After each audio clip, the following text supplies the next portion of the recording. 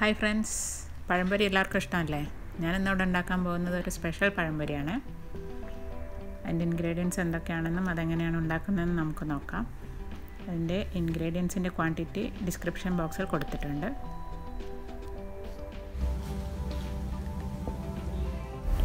ഇന്നത്തെ സ്പെഷ്യൽ പഴംപൊരിക്ക് ആവശ്യമായ ഇൻഗ്രീഡിയൻസ് എന്തൊക്കെയാണെന്ന് നമുക്ക് നോക്കാം.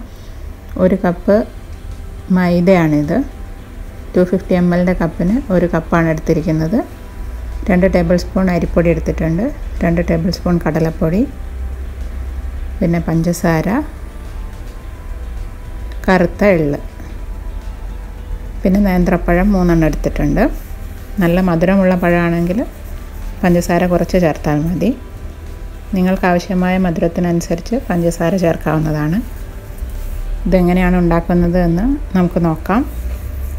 നമുക്കാദ്യം മൈദ, അരിപ്പൊടി, കടലപ്പൊടി, പഞ്ചസാര ഇതൊക്കെ മിക്സ് ചെയ്ത് 15 മിനിറ്റ് വയ്ക്കണം.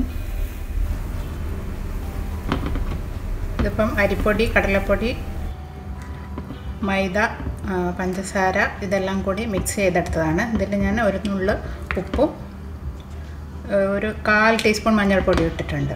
അതൊരു കളർ കിട്ടാൻ വേണ്ടിയിട്ടാണ്. വേറെ ആർട്ടിഫിഷ്യൽ കളറൊന്നും ചേർത്തിട്ടില്ല, മഞ്ഞൾപ്പൊടിയാണ് ചേർത്തിരിക്കുന്നത്. പിന്നെ ഇനി ഇതിലേക്ക് ഒരു ടീസ്പൂൺ എള്ള് ചേർക്കാം. കറുത്ത എള്ളാണ്. ഇതൊന്ന് മിക്സ് ചെയ്യാം. ഈ മൈദപ്പൊടിയും അരിപ്പൊടിയും കടലപ്പൊടിയും എല്ലാം കൂടെ മിക്സ് ചെയ്ത് ഒരു 15 മിനിറ്റ് വെച്ചതിന് ശേഷമാണ് ഇപ്പോൾ അത് കാണിക്കുന്നത്. ഇനി നമുക്കിത് ഒന്ന് ഫ്രൈ ചെയ്തെടുക്കാം. അതിനായി ഒരു പാൻ ചൂടാക്കാം.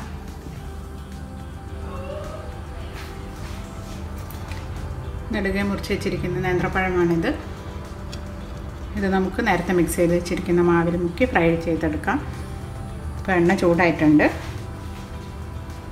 ഇതിനെ നമുക്ക് ഫ്രൈ ചെയ്തെടുക്കാം.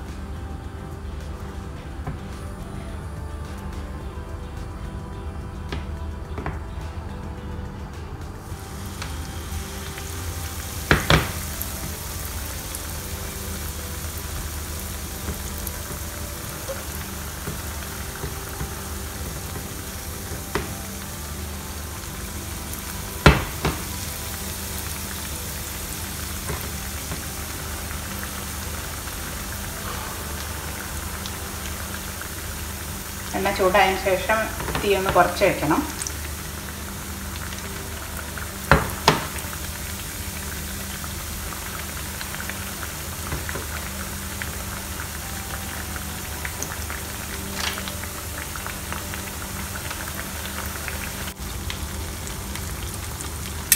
ഇതൊന്ന് മറിച്ചിട്ട് കൊടുക്കാം.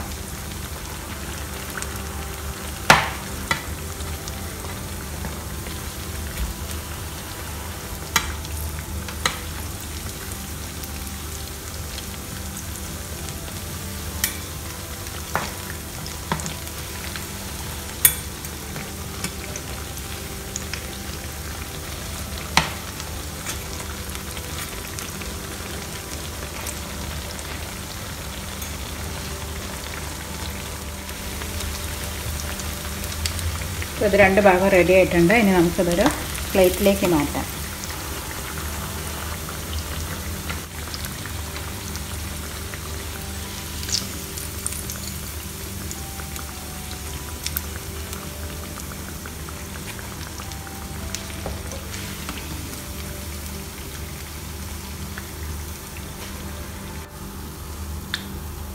ഇനി ബാക്കിയുള്ള പഴം കൂടി ഇതുപോലെ നമുക്ക് ഫ്രൈ ചെയ്തെടുക്കാം.